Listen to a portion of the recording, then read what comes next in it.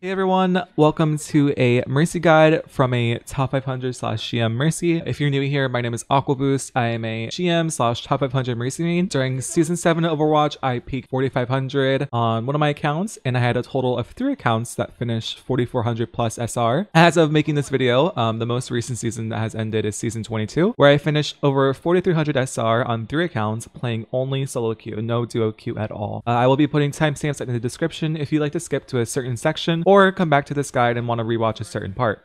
Mercy settings and sensitivity. A higher sense makes it easier to scan around more and switch between targets if you're able to get used to it. My sensitivity is 10.5 in game and 800 DPI, but I also know Mercies who have both higher and lower sensitivities than me, but most tend to have higher. As far as my crosshair goes, here is a screenshot of it. I honestly think it's all personal preference. For my Mercy specific settings, I have toggle beam connection on, Guardian Angel prefers beam target off, toggle Guardian Angel off, Guardian Angel sensitivity set at 70, beam sensitivity set at 70. Again, this is all personal preference.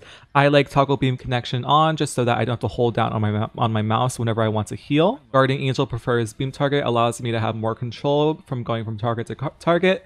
And toggle Guardian Angel having it off allows me to control how far of the distance I travel with my Guardian Angel. These are the most popular settings that I see for other Mercies as well, but again, it is all personal preference in my opinion. For Guardian Angel sensitivity, the lower the value of the sensitivity on these settings is the closer your mouse cursor has to be to the target in order to Guardian Angel or connect your beam to them. When to play Mercy and what are the best supports to play with her? Ana Mercy. Ana has a high healing output and can focus on healing high HP targets such as tanks, so Mercy can spend more time pocketing DPS characters. Obviously, if the Ana needs help, make sure that you help them out with your healing as well as damage boost in the front line if the tanks need it. Moira and Mercy. This has a super high healing output as well compared to Ana and Mercy, and sometimes damage boosting Coalescence is fun and can do a lot of damage. BAP and Mercy. This is one of my personal favorites, and an upside that a BAP and Mercy support comp compared to having an Ana or Moira is that if there is an enemy ult such as Genji Blade or Zarya Grav, the immortality field can help negate these ults if properly placed in time. If you're a Graviton with an Ana/Moira as your other healer, there is not much that you can do to help keep your team alive. BAP's healing output and immortality field can make a great pick with Mercy. You should also pick Mercy whenever your team is running heroes such as Ashe, Hanzo, and Pharah. If your team is running heroes such as Doomfist and Genji, it's usually harder to play Mercy as trying to follow them around is a lot harder with GA cooldowns, as well as making you an easy target to get picked off if you're being aggressive. General Mercy tips. Damage boost. Low elo players tend to not use damage boost as much as they should. You should never be healing a full health target. Make sure to remember to switch to damage boost. People also forget to damage boost off meta heroes such as Symmetra and Junkrat. When you think of damage boost targets, heroes such as Ashe, Hanzo, Kree, Soldier, Pharah come to mind.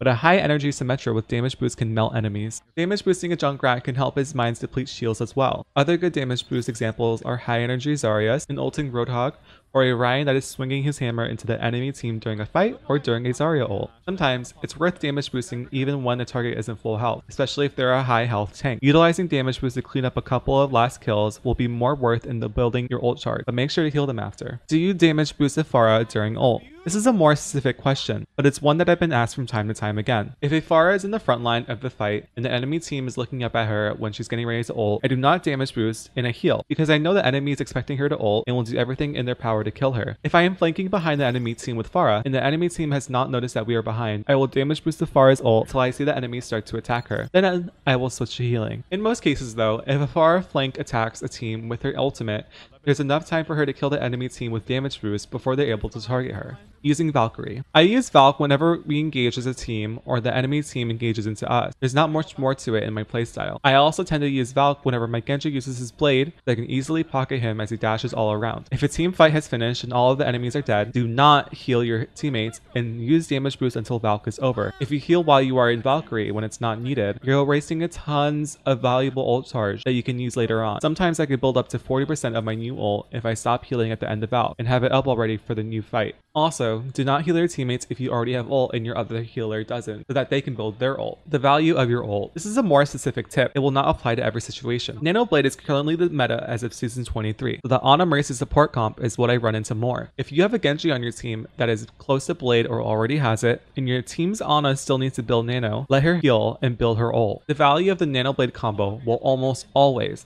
outweigh the impact of your Valk. Again, this is something specific to the current meta and will not always occur every game, but I thought I could add it in here. If your team is running an Ana, Moira, or BAP, prioritizing your heals on your DPS is a better option if you're able to rely on your other support to heal the tank. If you are in a position where there's a lot of damage being done, I tend to heal DPS who have ult or are closer to their ult if the other DPS is not close to building theirs. I would rather keep a DPS who is alive with ult rather than one who is not close to ult, as they have a better chance of carrying the fight. Positioning, game sense, and knowing your surroundings. One of the biggest differences that I've seen from comparing lower ranked Mercies to higher ranked Mercies is their game sense and positioning. As Mercy, it is super important to use your surroundings areas such as walls, patches on the map, and shields to hide behind while healing / damage boosting your teammates to avoid being in the line of sight of enemies. That being said, since you are in the backline most of the time hiding, scanning the area behind you every couple seconds can be very helpful in making sure there are no flanking enemies looking to pick you or your other squishy teammates in the backline. Scanning the area every couple of seconds for enemy flankers and communicating this information to your team can be very helpful in making sure your teammates can help you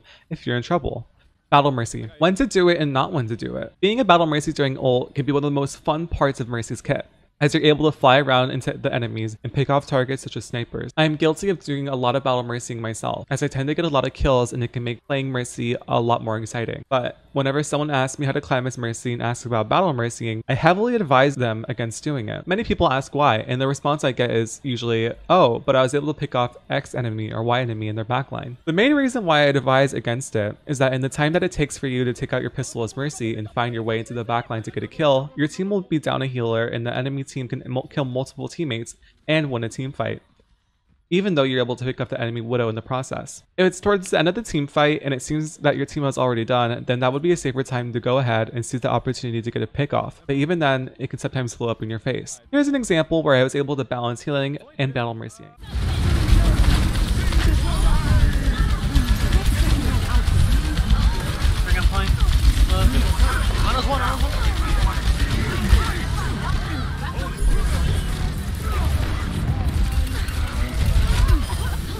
How do you do it?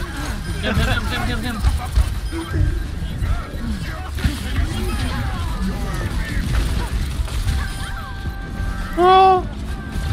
Run me the fucking check. Super Jump and Super Jump Res. Believe it or not, I do not use Mercy Super Jump as much as people think I should. And let me explain why. As you climb higher into the ranks, the quality and skill of the DPS players also increase.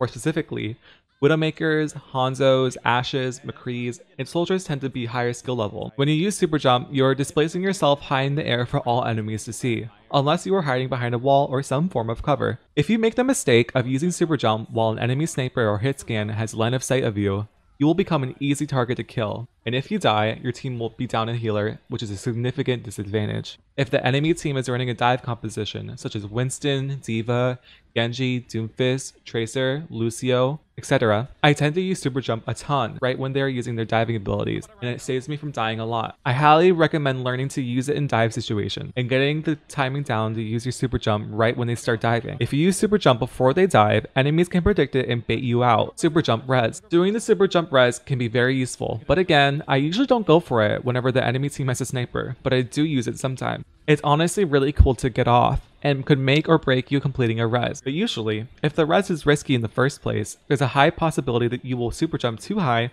or you will immediately die right after resing. I tend to use super jump res as a last second attempt if the round is about to be over or if the target is the hero with a really good ult ability. For example, Zarya that has their grab up, Genji that has their blade, or Orion that has their shatter. And even then, sometimes I mess it up and cancel the res because I super jump too high. Here's how to super jump if you don't know how to. In order to super jump, you need to use your crouch and guardian angel ability at the same time. My crouch ability is left control on my keyboard and the shift button for my guardian angel. You use both at the same time, and at the very end as you approach the target, you press space. Again, you use your crouch and your G at the same time, and when you get close to them, you press space, or your jump ability. In order to do the super jump res, you do the same thing as a regular super jump, but you use res right before you jump. For example, right beside you. The battle continues. And this is what happens when you super jump too high. You will break your res. It takes a lot of time to get used to, and I don't recommend doing it unless you can perfect it down in something such as practice range, but it can be useful in some situations. If you enjoyed this video, it would mean a ton to me if you could leave a like and subscribe if you're interested in watching more of my content. I upload Overwatch content about 4 times a week, and I also stream over at twitch.tv/AquaBoost daily. The link to my stream will be in the description down below. If you have any specific questions, feel free to let me know in the comments. I will try my best to answer as many as I can. You can also follow me on Twitter at aqua_boost, where you can ask me questions on there as well. The links to my Twitter and all other social media that I have will be in the description. Again, thank you for watching my Mercy Guide, and I really hope you enjoyed this video.